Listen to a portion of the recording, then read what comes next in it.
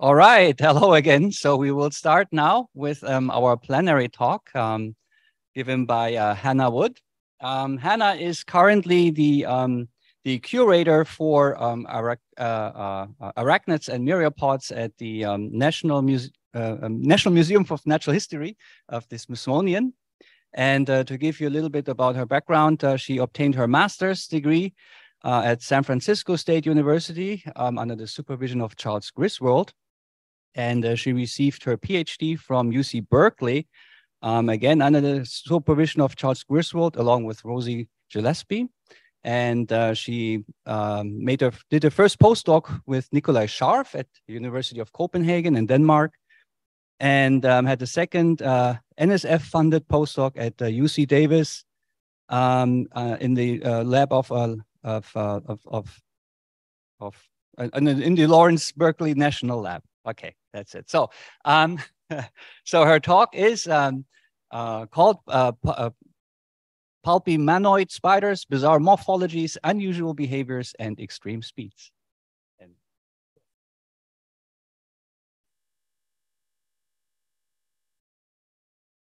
Thank you. And thank you to my hosts for inviting me to come give this talk. Okay. So the big research question for me and the work that I do is trying to understand morphological diversification. So understanding how you go from something like the ancestral finch that got blown by a chance event to the Hawaiian island and then radiated into these the Hawaiian honey creepers. Except, of course, I don't work on birds. I work on spiders. And so my question is looking at how you go from something like this, which is sort of what a palpimanoid looks like, to something like this, where you have this radiation, these unusual carapace and chelicerol shapes, and trying to understand how that happened. And the way that I do this is first by sort of looking at extrinsic factors. So external features of the environment, competition between species, selection, chance events, such as, biogeography events. And that's what I'm going to talk about for part one of the talk. So these external events that might have spurred morphological diversification. And for my research, I'm also really interested in the intrinsic features of organisms that allow them to diversify. And this is getting into functional morphology. You can look at principles of engineering, how shape is constrained by trade-offs or optimized to be specialized for based on different trade-offs. And that's going to be part two of my talk. And then the very last few slides, I'm going to talk about a sort of a current project that I've been working on that falls within these categories, but is kind of my recent thing that I'm most excited about. Okay, so I study the Palpimanoidea. This consists of 5 families. They're sister to the Entelogine, and they're paleoendemics, which means at one time they were more abundant and widespread back in the Mesozoic. And now there are some, still exist, they still live today, but their habitats are sort of their distribution is sort of is restricted compared to what it was in the past. And there are 5 families. This is a lateral view, legs removed. You have 5 extant families. There are additional families in the fossil record. And 2 of these families, the Mechis malconiidae or trapjaw spiders and the Archaeidae or pelican spiders, have a lot of interspecific morphological variation. And these are the 2 families that I'm going to talk about today. And the morphological variation that you see, so what we're seeing is the carapace is lifted up into this really weird shape, and these muscles have sort of reoriented themselves. But there's a lot of variation in this morphology, interspecific, so between different species in the family. And this variation doesn't seem to relate to sexual selection. It's not sexually dimorphic. And so it seems to relate to how they interact with their environment and their ecological niche, the prey that they're targeting. And so you can think of them as ecomorphs, right? Like the morphology kind of suggests that maybe they are occupying different ecological roles, but that's what I'm working on testing. And so this weird shape of the carapace in these two families of spiders seems to have allowed these spiders to have highly maneuverable chelicerae. So a lot of the Palpimanoids are spider specialists. And this one, it can lift its chelicera up at 90 degrees away from its body. There's its spider prey impaled on the fang at the end. And once the spider prey is dead, then it lowers it and begins to feed. And so Palpimanoids have this extensive fossil record, likely one of the best fossil record among spiders, with fossils going back from about 170 million years ago to more recent in the Miocene from Dominican amber, but they're in Burmese amber, the Baltic ambers. And so they were around in the Mesozoic. This was kind of when they were the most abundant. And as part of my research, I've done divergence dating analyses. This phylogeny here incorporates about 95% of the known Palpimanoid fossils. And then a few of the, here we go. A few of the living groups, which are at the end here. This is a dated phylogeny, so the branches reflect time, time, or they're calibrated to time. And what we see is that there are these four main groups in the Palpimanoidea, and they existed prior to when Pangea broke up. But then within each of those four groups, diversification occurs, in the Cretaceous, end of the Jurassic, right around the time when Pangea was splitting apart. So these spiders, their diversification patterns seem to relate to continental drift. And this is an ancestor estimation of the ancestral range on that same dated phylogeny. And it shows similar patterns of what I was talking about, vicariance, where the ancestors are widespread, and then these with different daughter lineages splitting apart as the groups diverge. And so what this means is that these spiders are really old, and they sort of likely drifted on the continents. And what we have is that on different continents, you have monophyletic groups of these spiders on different continents. And it sort of creates these different laboratories that you can study and compare. Why did diversification happen? There's greater rates of morphological diversification in one area compared to others. So it's a really nice system for looking at this. And these spiders don't disperse, so you don't have these chance events like what we saw in the Hawaiian honey creepers, where they're dispersing to islands and radiating. Instead, it's a different pattern, and they're much older, and they seem to be drifting with the continents. Okay, so now I'm going to get into part one of my talk, which is looking at the extrinsic factors that possibly relate to these spiders' diversification. And so I'm going to start talking about the archaeids. And these spiders have this weird distribution where you have a bunch of fossils, more than what's shown here, from the northern hemisphere. But the living groups are all found in the southern hemisphere. And again, you have these sort of monophyletic groups on each of these areas: Australia, Madagascar, and South Africa. And this is very likely due to breakup of the continents. And so one thing I noticed from doing field work in these three areas where the living groups occur is that in Madagascar, you have what appeared to me to be far more variation in the morphology of the neck and the carapace and the chelicerae. These spiders also in Madagascar occur in sympatry. Some areas I could go and collect 7 species living, at the same time in the same area. And I also noticed that their habitats were shifting more. They were up in the vegetation, down on the ground in both areas for some species. Whereas you didn't see these patterns in Australia and Madagascar. And so my question was, why? In South Africa, most of the species look like this, and they live in allopatry with their other species. There is one instance of the neck elongating, and that species does live in sympatry with one of the short neck species. In Australia, You have a range from short neck to long neck species, but they are, for the most part, in allopatry, up on these different mountaintops. And you don't get any more variation other than just the neck length. So you don't get tilt, the weird head shapes, different scale where some get really large body sizes.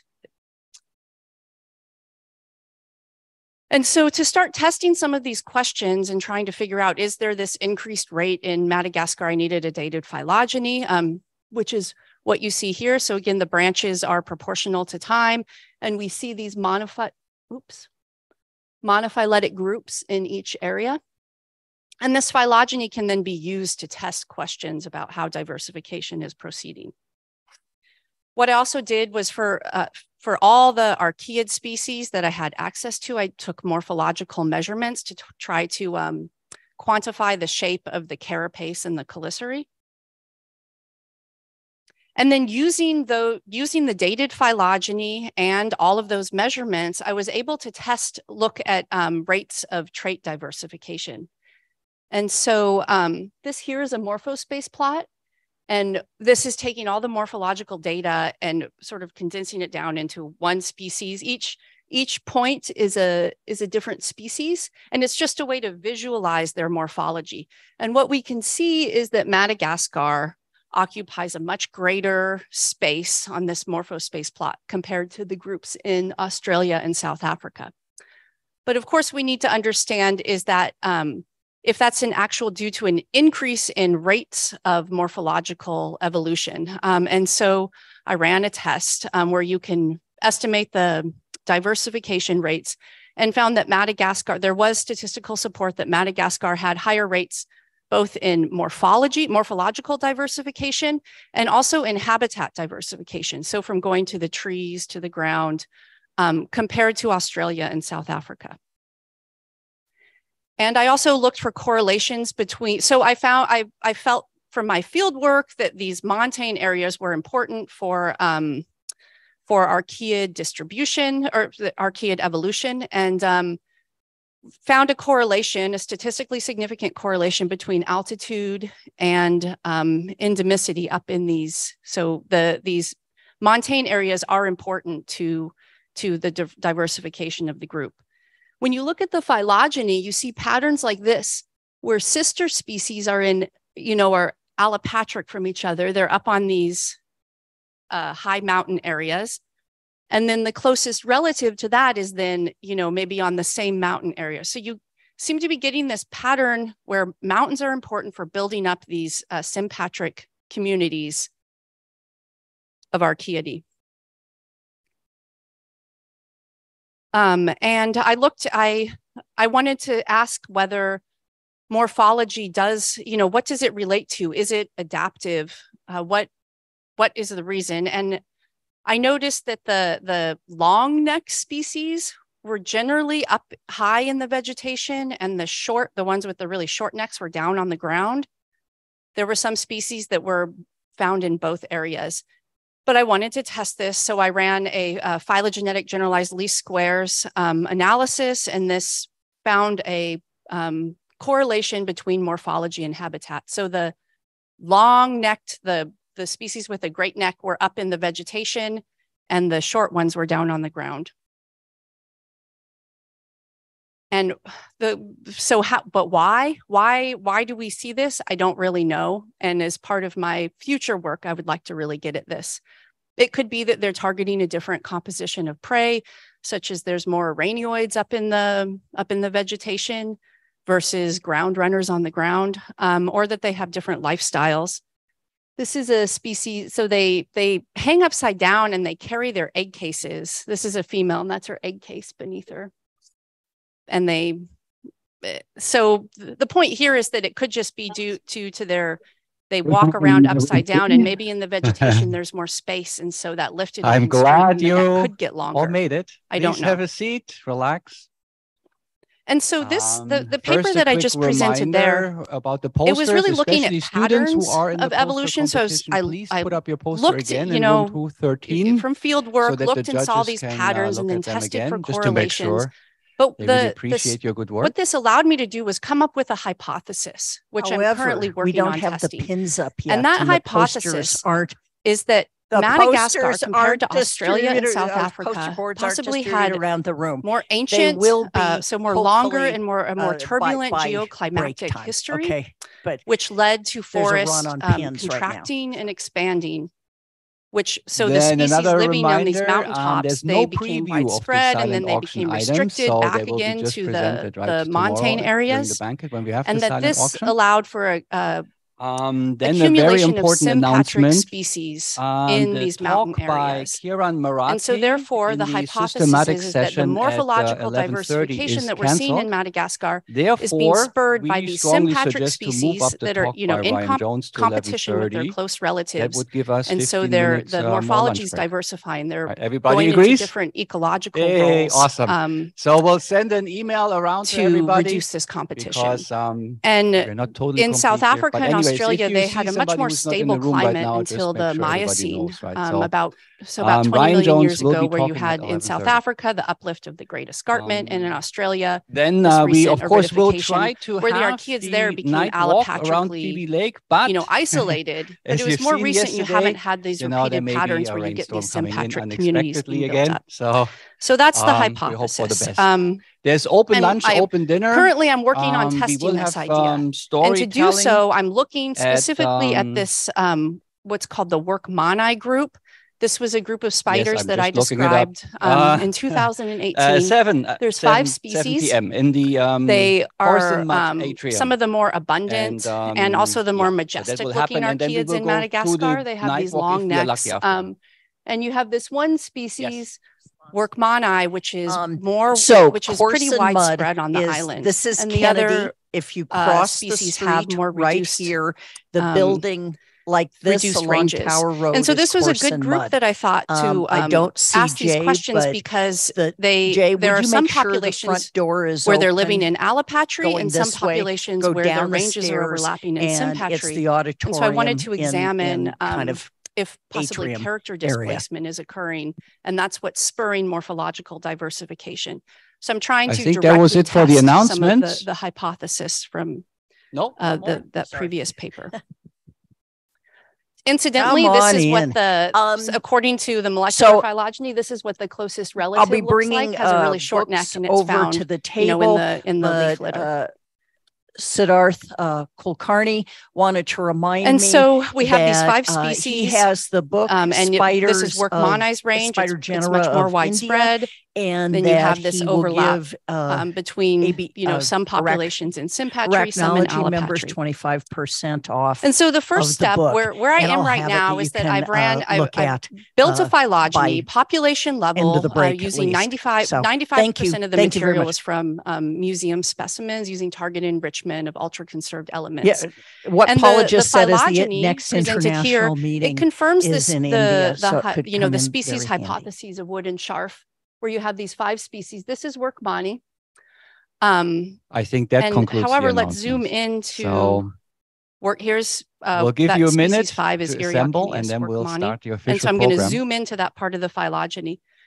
And if we look at that part of the phylogeny, here's what we see. So you have a population here from this one sort of mountain area. This is Ranamafana National Park, if people are familiar with Madagascar. And then next, it's sister to a group that occurs in the southern, there are these mountains down here in the south.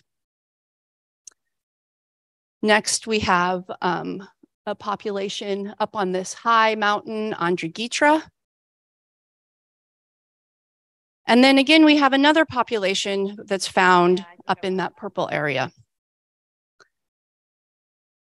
The next population is down here again in those southern mountains. And then we have another population again in Ranamafana. So when I'm collecting in Ranamafana, it's extremely confusing. I have my species hypotheses, which is based on the genitalia, and it's very, very subtle differences. You have to expand the male genitalia in order to see the differences between the 5 species that were described.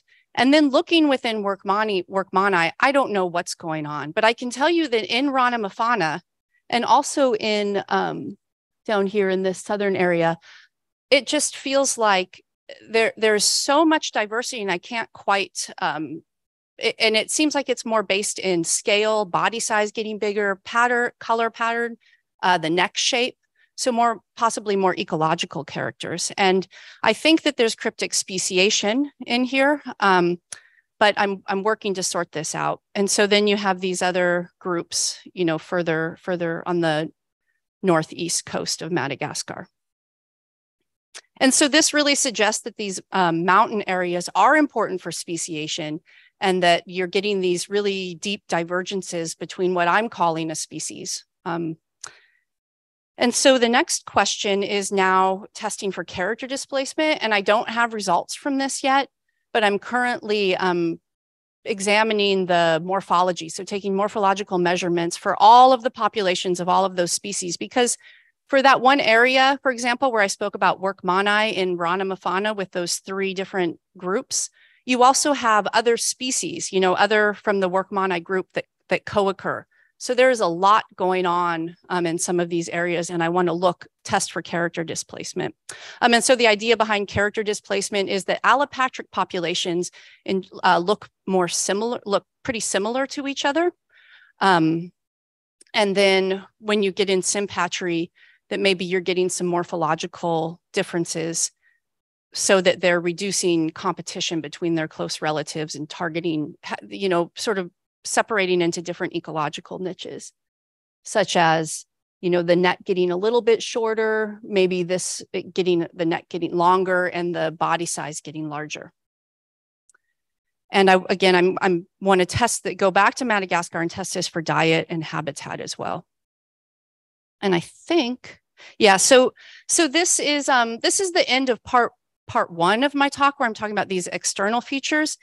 And so what we can see, just to summarize that, what we see in the archaeids is that, you know, these external events seem to be very important. You know, this work suggests that these external events are sort of spurring morphological diversification in the archaeid spiders. Okay, now I'm going to switch focus. I'm going to switch to a different family, the Mechysmalconiids, and start talking about the intrinsic features of the morphological, so the traits that are diversifying. Now, the Mechysmalconiid, these are we've called them the trapjaw spiders, but they share similar patterns to what we saw with the archaeids. But I'm not really going to go into detail with that, and I haven't done a lot of research on it yet. But they have 2 monophyletic groups, one in New Zealand, one in South America. Those are the only 2 areas where the extant members occur. And you get a similar pattern where in New Zealand, they're all in allopatry. All the species look pretty similar. And in Southern South America, you have sympatric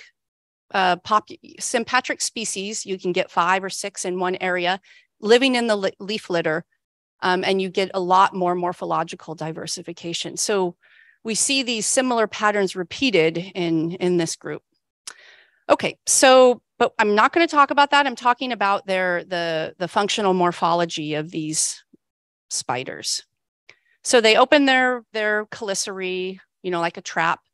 They've got those are the fangs. They've got these long hairs that project forward, and then they snap their chelicerae closed really fast.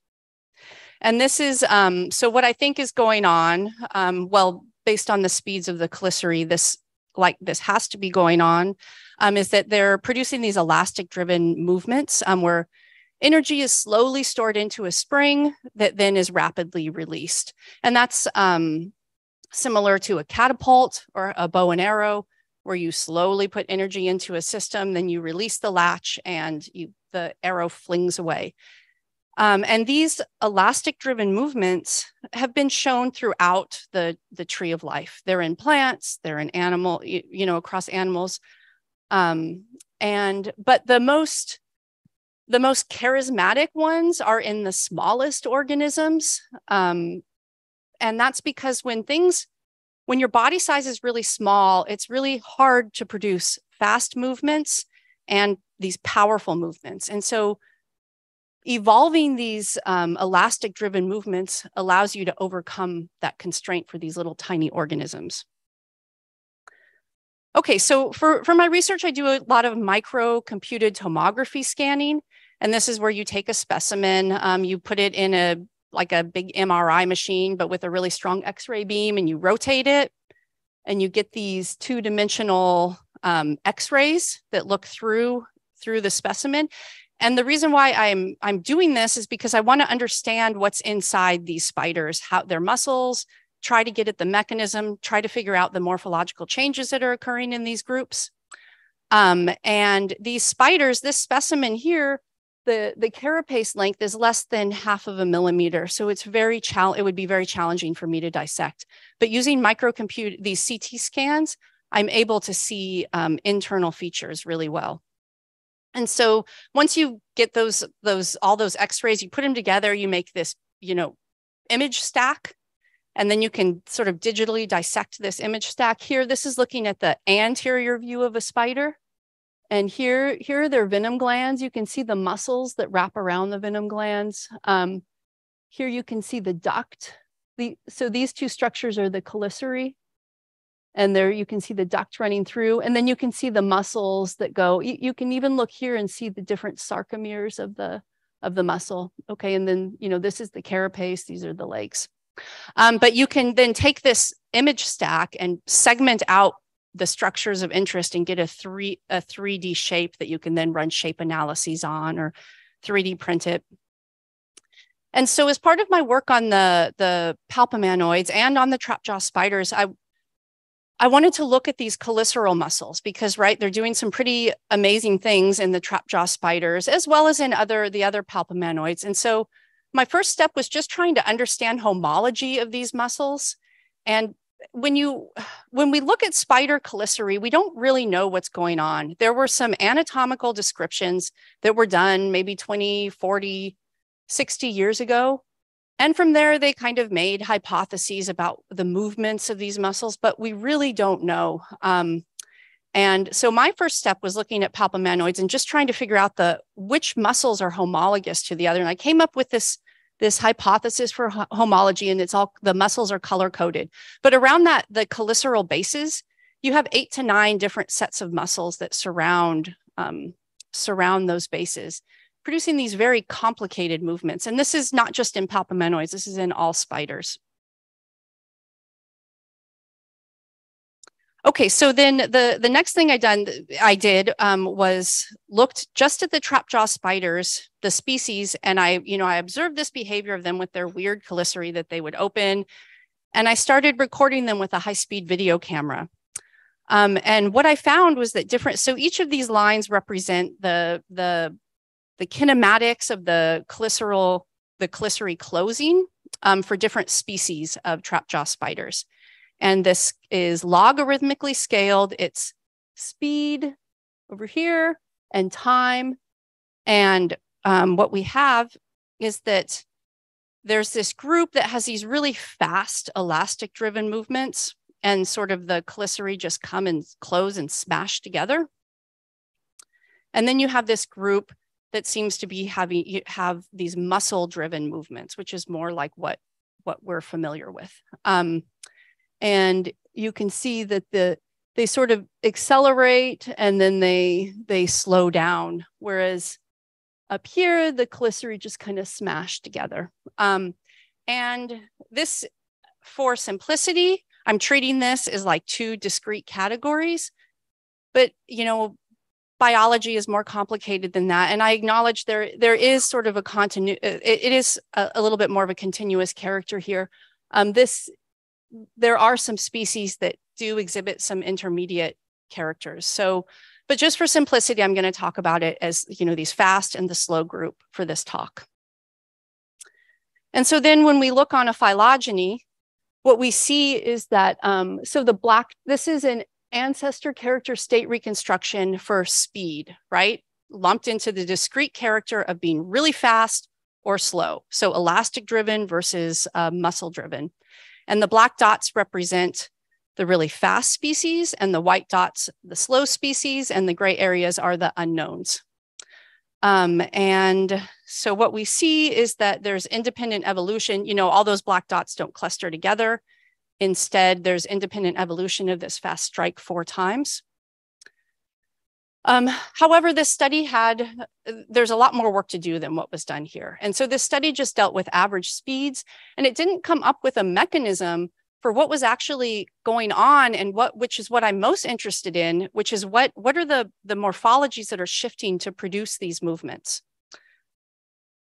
And so what I did was I looked at this group just from New Zealand. You have 2 genera in New Zealand. You have Zearchia, which is the smallest. These are the smallest ones. Their body lengths are less than 2 millimeters, and they produce the fastest movements. And their sister to this monotypic genus, which at the time I didn't know whether it was fast or slow, but the morphology of it, I suspected that it was slow. And so I wanted to look at this group where they're sister to each other. You know, they at one time shared a common ancestor, and then they went on these extremely different paths. And what was the morphology that shifted? How did we arrive? You know, what was the morphology that shifted to produce these 2 extremes that were at one time shared an ancestor? And so I started recording them with a high-speed video, you know, got lots of shots for each of the different species I looked at. And on the left, you have the slow Aotearoa. On the right, you have Zearchia. This is an undescribed species. And the Aotearoa, you capture the movement recording at 1,000 frames per second. For Zearchia, this video was recorded at 100,000 frames per second. It's being played back 10,000 times slower than what we see in life. And so the duration, the velocity, and the velocities, and the peak linear velocities between these 2 species are 3 orders of magnitude different from these groups that at one point shared a common ancestor. We can also see that the gape is very different. The Aotearoa has a gape of about 90 degrees, whereas the gape of Zearchia is about 180 degrees. And so I started looking at the morphology. What's the morphology? What happened? And my question was, what happened to produce these extremely functionally different outcomes? And so one thing that I noticed is the clypeus got huge in Zearchia. It's huge and very thick. So it extended out and it got really thickened. And this was a character that Forster and Platnick used to lump all of the fast species, right? They didn't know what the chelicerae doing. They were just looking at the morphology. They put them all in one subfamily. And, you know, instead what we're seeing is, no, they're scattered. This is just a trait that's evolved convergently. And then they have these really thick, they're these, what I call them clypeal ligaments that attach to the cheliceral bases up to the clypeus. And you can see them in, you know, they're there in the slow species, but they're more just like a fold in the membrane. And here you can see that this is from a CT scan. Here are those really thick clypeal ligaments compared to just like this little sort of thin fold. So the morphology, what we see is just a thickening of certain body parts, a thickening and elongating. And then I came up with, I built these 3D models, and there was this piece. I was just pointing at the computer screen. Okay, there's this piece right in here that I've called it the intercheliceraal sclerite that serves as a latch. And I thought, okay, this is serving as a latch in the fast species, not in the slow species. It's actually more complicated than that. The slow species does have a latch. It has these little points here that interact with the cheliceral bases and does seem to sort of lock them open and hold them in place.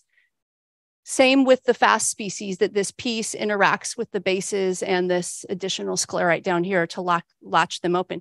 So that wasn't really anything new that's happened. However, due to this really big clypeus, my hypothesis is this has allowed the chelicerae to open 180 degrees, and they roll so far forward that the closure muscles, so originally they're on one side of the cheliceral pivot, and then when they open so far, they switch to the other side. And this is called, so therefore, when you contract those cheliceral muscles, you're actually helping to hold the chelicerae open. So this is called a torque reversal mechanism. Similar to those doors that swing, you can hold them open or closed.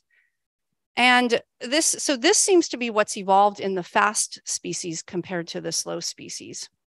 And incidentally, as an aside, there is another trapjaw spider group called the Pararchaeinae that has evolved, trapjaw morphologies and behaviors. And we've looked at this group, but it's distantly related. These are in the Araneoids, right? Very, very distantly related from the Palpimanoids.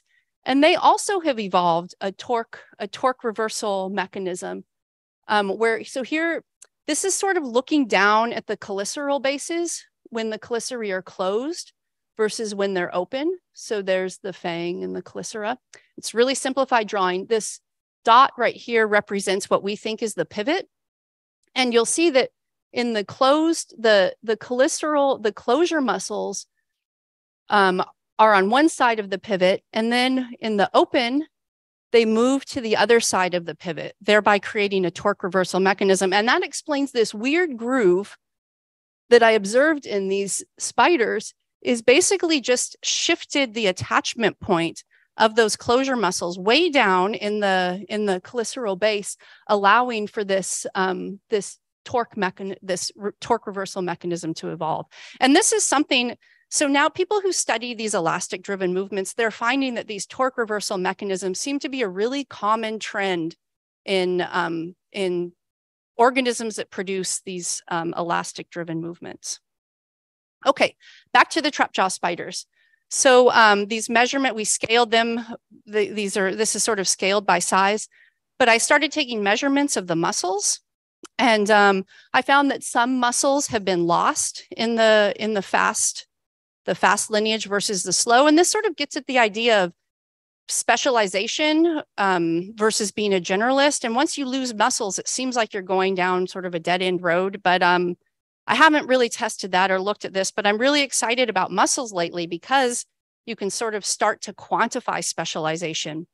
Here, when these big purple muscles, which are the closure muscles, in the fast group, they've gotten really large and occupy a lot more of the carapace compared to the slower species.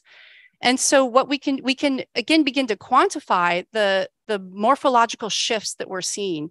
And it's really kind of minor things, right? Muscles are getting bigger. They're sort of slightly reorienting themselves. You're getting just sort of these little minor morphologies. You can look at the sarcomeres and what we see. So sarcomere lengths in invertebrates tell you whether the muscle fiber is optimized to be slow and forceful versus fast and not forceful. And in the really slow, in that those purple closure muscles, the sarcomere lengths are really big, suggesting that those muscles are slow and forceful. And comparing the fast species versus the slow species, in the fast species, they've gotten even longer. So we're seeing shifts in sarcomere lengths, which is directly relating to how that muscle is operating. Okay, so here's an example of these really short sarcomeres compared to the long ones. Same for these. This is the muscle that operates that sclerite, the latch that sort of sits in the middle. And we can see in the slow how it's much more spread out. And in the fast species, it's gotten more narrow. And so muscle architecture is a way for us to, again, like quantify these little minor shifts and also kind of quantifying specialization. Same story with the histology of that aqua muscle.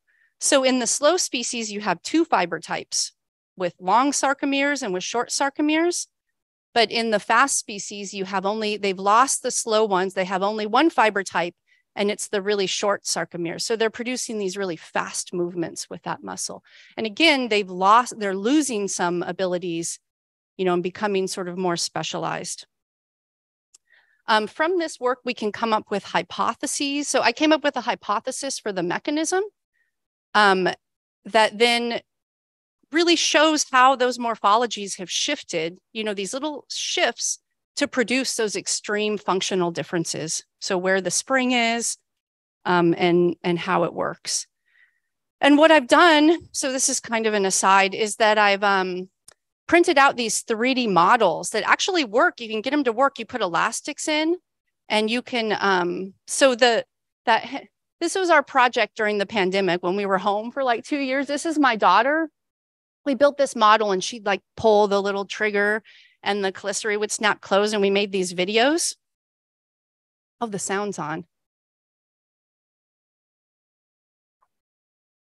So it's really fun. And then you can tweak the elastics, like you can make the elastics thicker or thinner, and you can run actual experiments on these 3D models, which has helped me to understand the mechanism and to get a hypothesis for the mechanism. This is currently unpublished data, but you can then take those videos and analyze the velocities, accelerations, and tweak parts of your model. Okay, that was a little bit of an aside, but just a summary for this talk is that, so morphological diversification. So from the first part of my talk, it does seem that these external factors are what's spurring morphological diversification, where you have these different land masses with different patterns of morphological diversity, likely due to geoclimatic events causing sympatry with close relatives, which maybe is spurring morphological diversity. And it seems these external factors are very important. However, you do need a trait that can be sort of worked on. You need a trait there that that produces, where you can make these minor tweaks to the trait to produce these large functional differences. And so what we're seeing in the morphology is we're not seeing novel invention. It's not like the high-speed mechanism has evolved independently in and of itself as a novel thing. Instead, we're just seeing these little minor tweaks to produce these very large differences. And that's kind of what we expect and what we know of how evolution operates. Okay, so that's the summary from these first two parts of the talk. I'm just going to now talk really briefly. I have a few slides and talk about my current research. And so working on these trapjaw spiders and the palpimanoids with their weird, unusual calliceral morphologies, I became, well, first I needed to understand what is basic spider calliceral function that I can compare, because I'm working on these highly derived groups. And so I started looking in the literature, and of course there's nothing. We know nothing about spider calliceral function.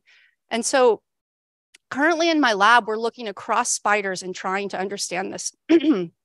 This work is done in collaboration with Jeff Schultz at the University of Maryland.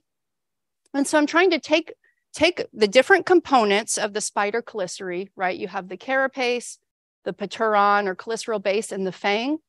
And there's this little structure here, which is totally, nobody has looked at or really understand. And I recognized it because it's so important in the palpimanoids and the trapjaw spiders.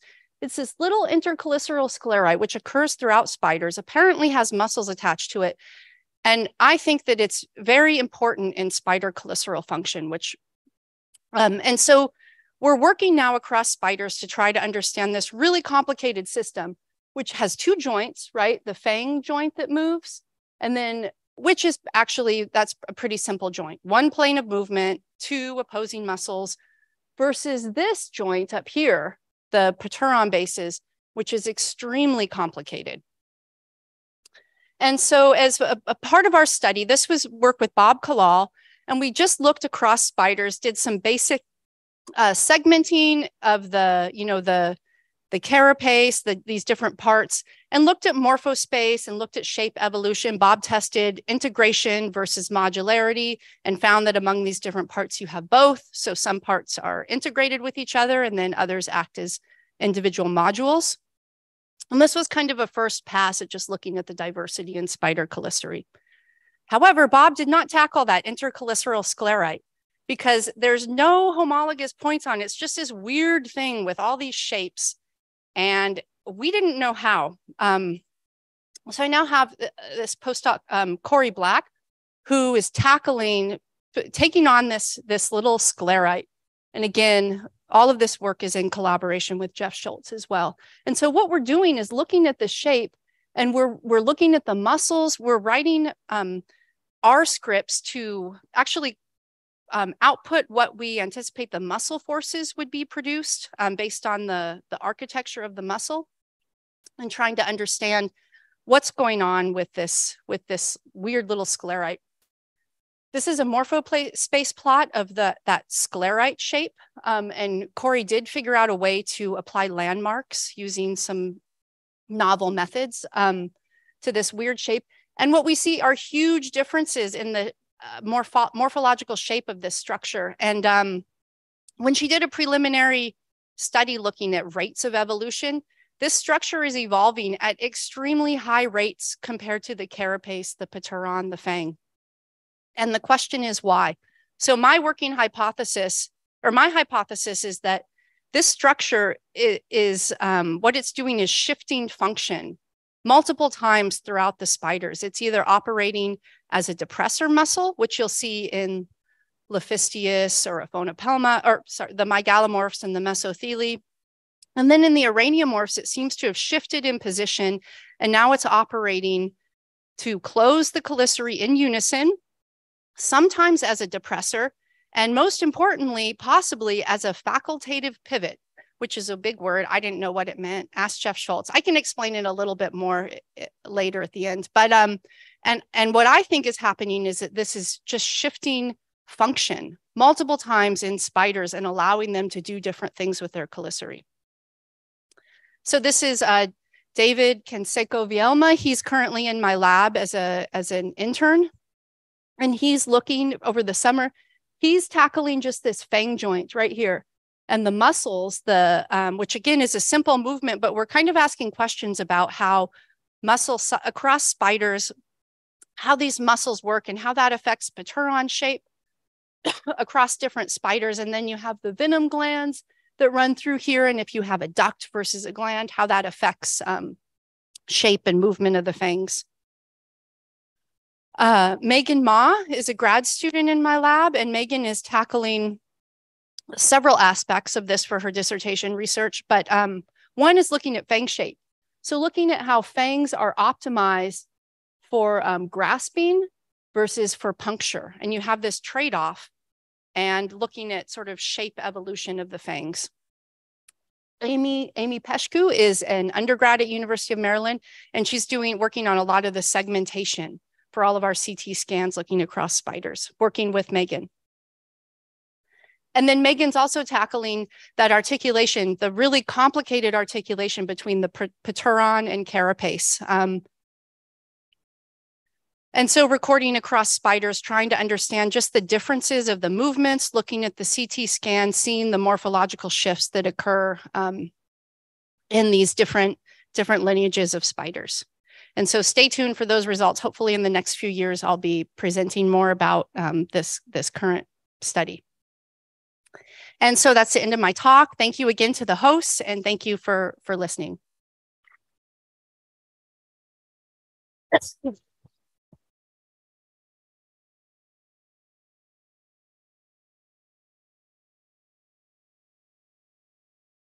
Questions? Oh, no, now it's on. Okay, so I will try to pass around the microphone. And Hannah, if you could please repeat the questions. First of all, that was amazing talk. So good. A lot of questions. Two important ones. One, why do they eat other spiders? What do you think? So the Palpimanoids were around in the Mesozoic. And then again, this is just my hypothesis. I don't know why, but I think then the modern spiders evolved, and the way that the Palpimanoids survived is they began to prey on the modern spiders. You know, it's their sister lineage, their sister relative, or the entelogines, and you have the araneoids in there. They seem to be targeting a lot of araneoids, but then they also target RTA clade as well. But I think that that's how some of these groups that maybe they switched to preying on spiders. They became spider specialists. So not maybe because like they diversified prior to insect radiations? I don't know. Okay. Yeah, I don't know the answer to that. Okay. And I don't know if we're ever going to know. Yeah. My other question, if I can sneak it in, is what about trade-offs with the like very big, long-jawed ones and the venom glands in terms of, musculature and size of venom glands and ducts and all that stuff.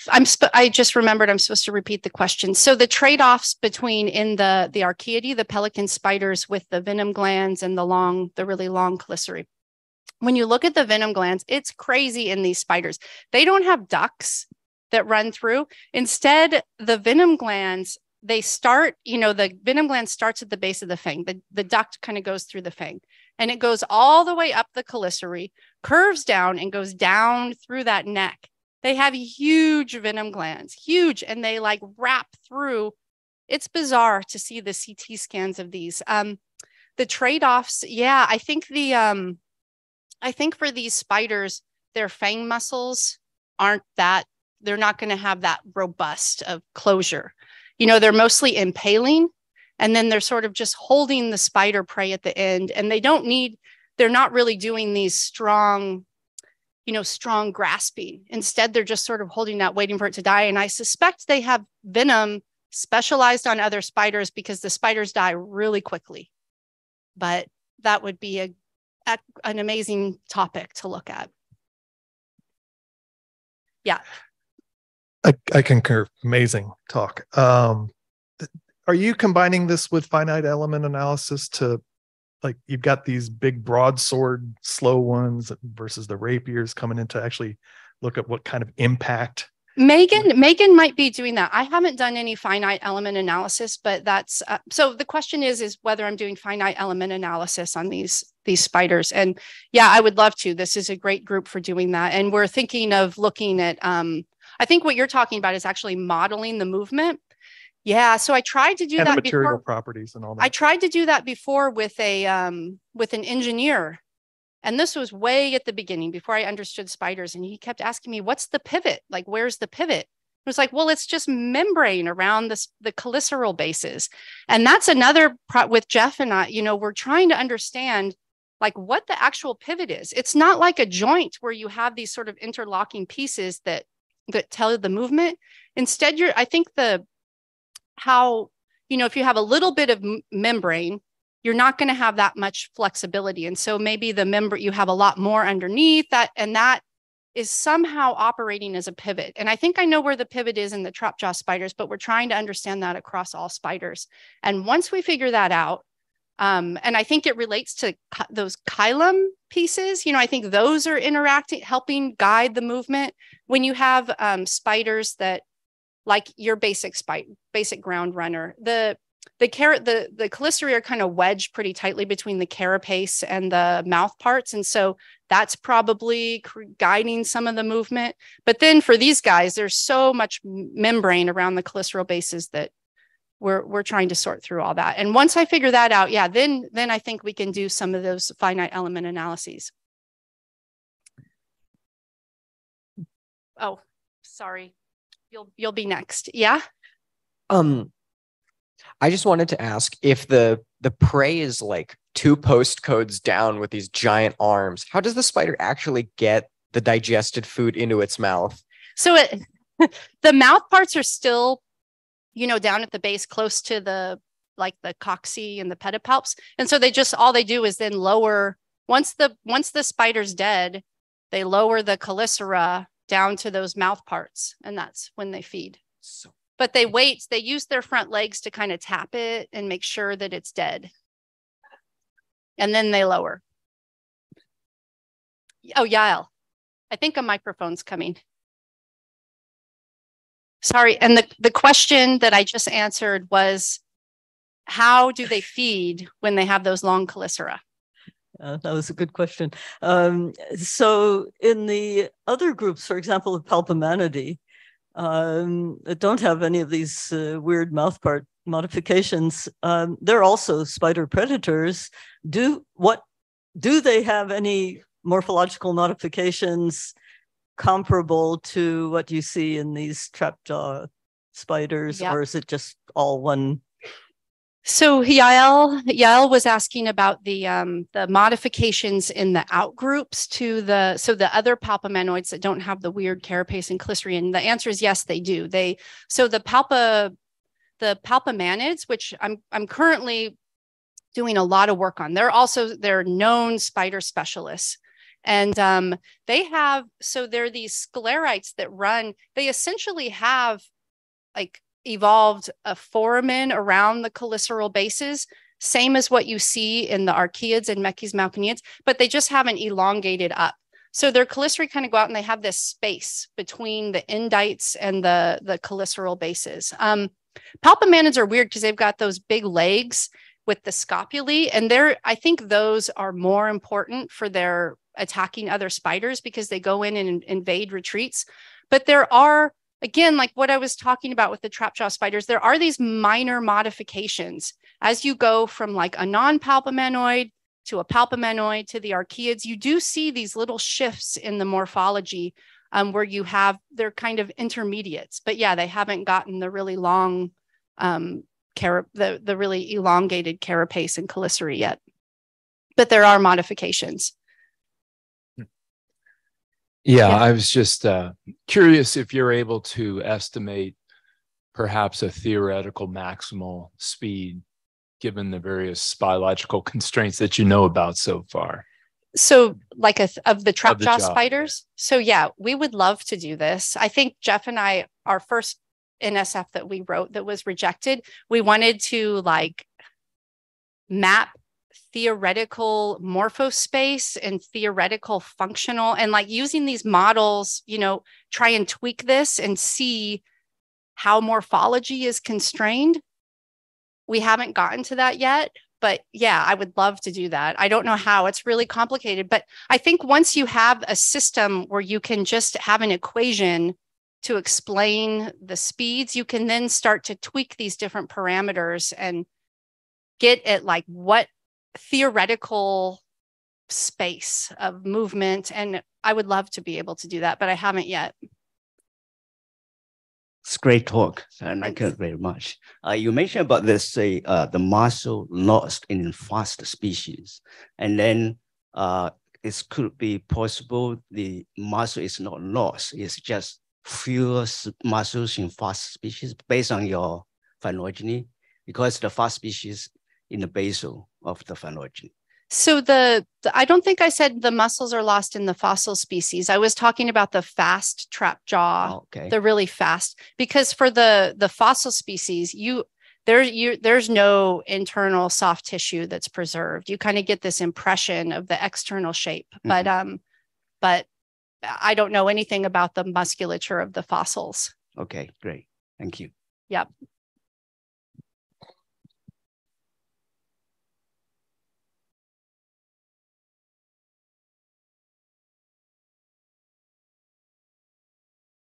I've been listening to the other questions and thinking about this whole specialization thing. Also, you said, it seems like with the pelican spiders, there can be these sort of extreme specializations that are not reversible. And I'm wondering, how specialized are they on specific spider prey? And could that be responsible for, sort of the lack of extant species in Northern Hemisphere?